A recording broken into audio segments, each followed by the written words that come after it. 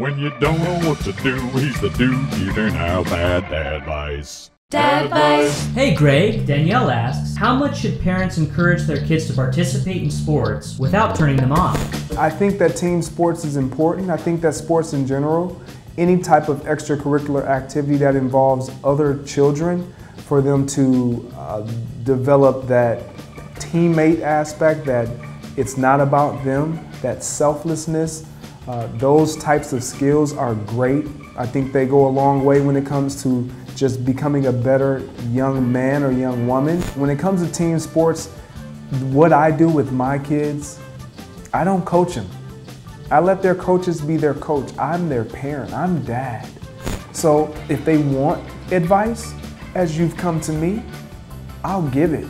If they don't really want it, I just want them to have fun. At the end of the day, that's the most important thing. So we have to learn how to not push, but caress. Key, gotta caress them. Again, if you got any other questions, just jot them down right below. DADvice, gotta get it somewhere, why not here?